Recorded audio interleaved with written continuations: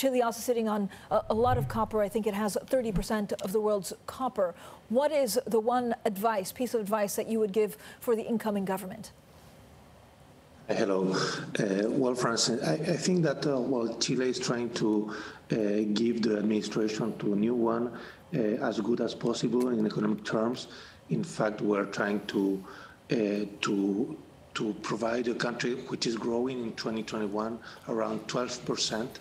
So we expect the next government is able also to continue, not probably such a large growth rate, but we expect they could go on with an important growth.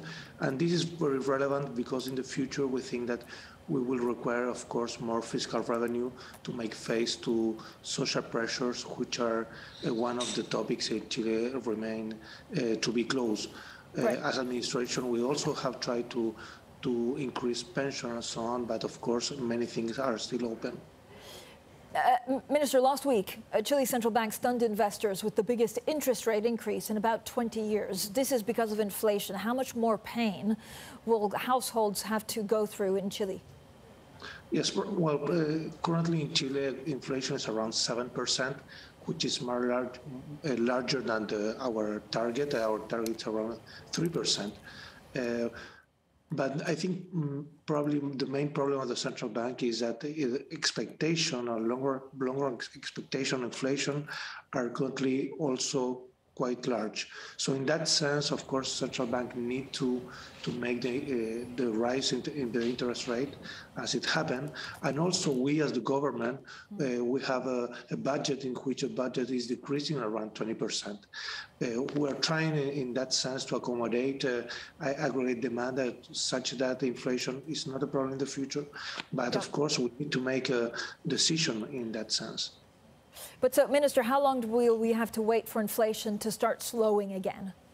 Well, we expect that for the second semester of this year, we are going to see a much lower inflation. I mean, this is expectation. So in that sense, is that we need to now to take actions. And in that sense, the central bank is increasing interest rate, and also the government is decreasing the budget that has a very large expansion last year. But during 2022, we need to make the adjustment on the budget.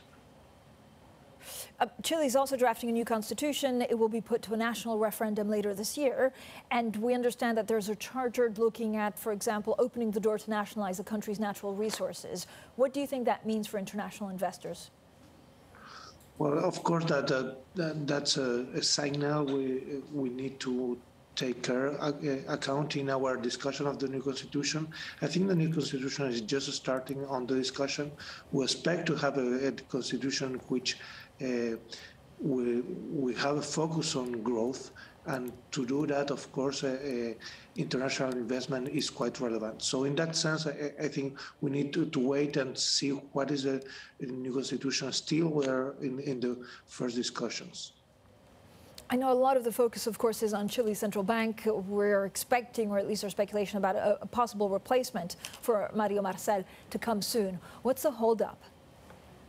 Yes, I mean, we need to make two replacements. On one hand, we need to replace the president of the central bank, and secondly, we need to replace one of the member of the board of the central bank. Well, we just knew about the Mario Marcel decision last week, so now we are looking to the decision of which is a new member, and then we are going to decide also on the president of the central bank. I think on the next days, probably we're going to see the decision of the government, which is the current government that is going to make those decisions very shortly. But, Mr. Cerda, why has it taken so long, actually, to come for a replacement? No, because, well, we need to, I mean, we have a very good institution in which currently we have a president which is an alternate president which is taking the post. And for the moment, the government, well, is looking to the member of the board and is trying to decide which is the best at this moment. And well, I think this is a very important decision for the next 4 years. And probably we need to take the appropriate time to make the best decision of all. So probably as I told you, probably in the next few days or week, we're going to make the decision. Minister, I wanted to get your thoughts, and this is something that we try and debate quite often on Bloomberg TV. At the moment, the price of oil, and actually oil, underpins everything that we're seeing in the economy. As we transition into a greener economy, copper could do that role. And of course, Chile is key for copper mining. How do you see the price of copper, but also the use of copper evolving in the next 5 years and decades?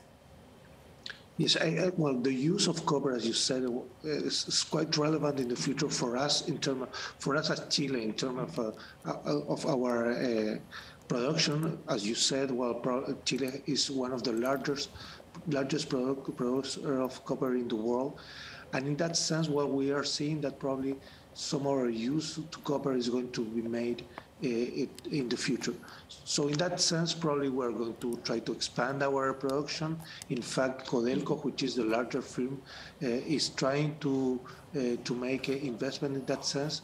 And probably the copper price is going to remain not as high as we have seen, but is as a very fair price in the future. This is a good news for our economy, but this is also good news for the world in the sense that Chile is going to continue producing copper and providing for the new users that is going to be required. Minister, as always, a pleasure to speak to you. Thank you so much for joining us. Rodrigo Cerda, there, Finance Minister of Chile, joining us for an exclusive conversation.